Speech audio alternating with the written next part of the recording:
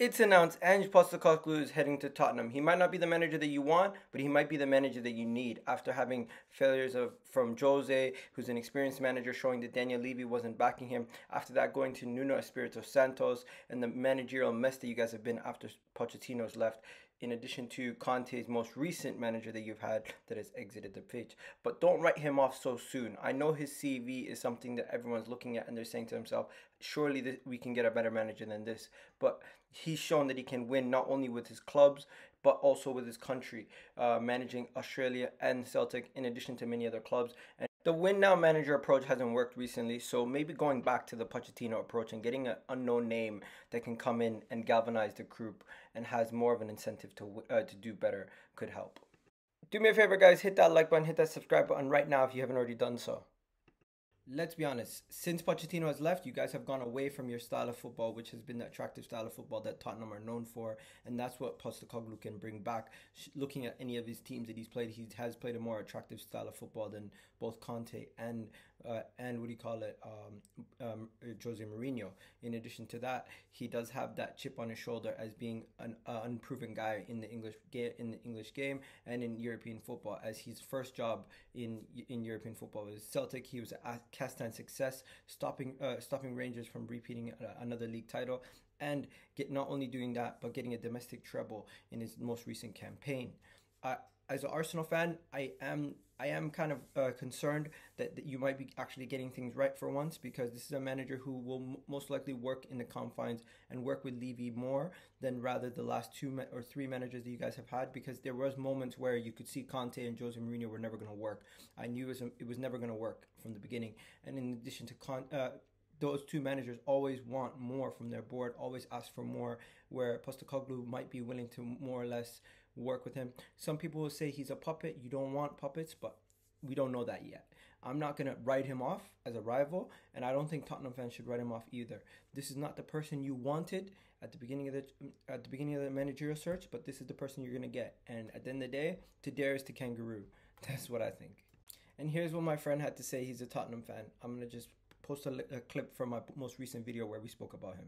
3 months ago, I said that Ange was my number one choice. Like before, like Nagelsmann and Slot and everything. In fact, I'll find the tweet for you. So it's like, for me, I like Ange as a choice because for a number of reasons. In terms of Spurs, what they want to do, it's reported that Spurs are moving into a more data-driven transfer approach. So they're almost going to run a bit more like a Brentford, a bit more like a Brighton in terms of how they do their transfers. So obviously you need a manager that can work with that. You're also trying to bring in a manager who can play attacking football, progressive football, who's got a big personality, can bring the club together. So when there's not a huge number of choices taking that into account. And for me, managers at the moment, there's a state of flux. So a lot of the big name managers that we've had over the last few years are coming to the end of their career, finishing off their careers. So it's like a new era of managers.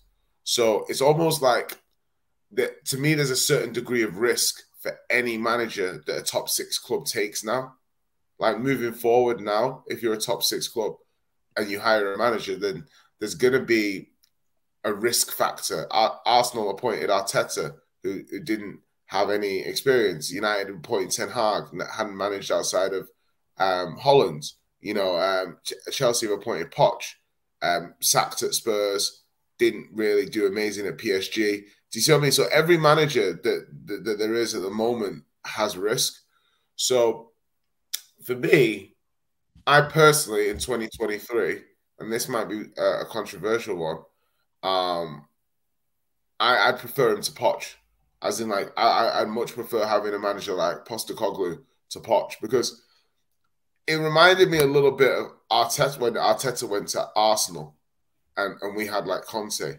I was looking at some of the stuff that Arsenal were doing and I was disregarding it just because we had the name manager.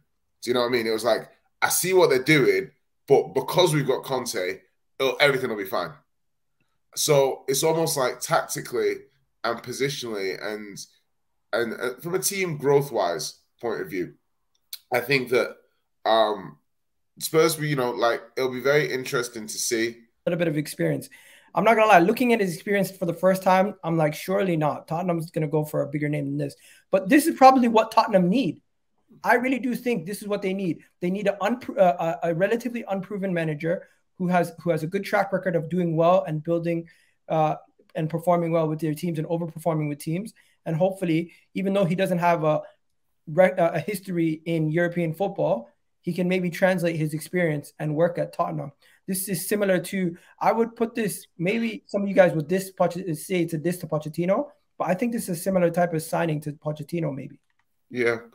For me, I said this a couple of weeks ago about Spurs. I think what they should do is start again, as in sell Harry Kane, sell Heung-min Son, sell all the big and older players and start again. Because at this moment, this whole team is at a crossroad. Like, it's not. But Postecoglou, like, yeah, he's an okay manager, but his caliber, the caliber of manager and a club like Tottenham they should be going on and try and find better man. Spurs is a very confusing club to me, and I do feel like they need to revamp this club in terms of what they need to go do going forward. I do think Harry Kane question mark has been asked so many times, and now we have the manager situation that's been looming over this club for so long as well. And it's an interesting appointment. It's not one I anticipated nor expected based on the managers available as well.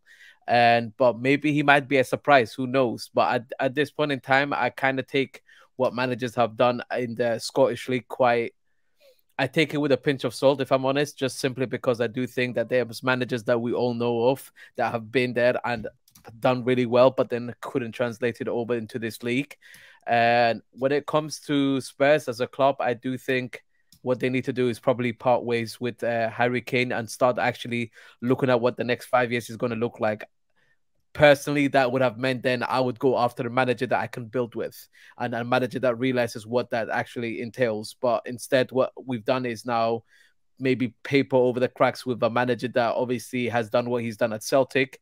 And we don't really know how long he's going to necessarily last at Spurs and what Spurs' game plan is going forward. So I do think it's an underwhelming appointment. I understand, obviously, with the point that the brother just before me made in terms of they've tried the big managers and they've not worked out, but they've not worked out because Spurs Football Club have bottlenecked those managers, not because those managers just bottleneck themselves. I do think with Mourinho was a manager that we all knew what type of manager he was. He's someone that could get a lot out of little, but also he's someone that deserves some sort of backing because of, we know what his stature is as a football manager. With Conte, hate him or love him, the way I kind of look at it, he's a proven winner. But I've always said, don't bother hiring him if you're not going to back his type of ideas. So you've wasted time with Conte only to end up at this guy now. For me, Spurs have been in a limbo for so long, it doesn't make any sense. Since they fired Pochettino, I don't think this club has taken a step forward. If anything, they've taken steps backwards to show that, unfortunately, it was Pochettino that actually made them relevant, and it's why they were able to keep coming. Wow, that is, so Iga, listen, I've got to jump in here because I've listened to both of these points. Right? One, yeah, I don't think most of you actually know enough about Ange to be talking about Ange's appointment because you just don't know enough about the manager. Don't forget to hit that like button, hit that subscribe button. If you're a Tottenham fan or rival fan watching this video for the first time, do hit that subscribe button. During the whole transfer window, I'll be bringing you transfer videos just like this. And if you want to check out my most recent one for Alexis McAllister, it's right here. And if you want to see my interview with Kevin Campbell, it's right here. And subscribe if you're new. I'm out, ladies and gentlemen. Peace.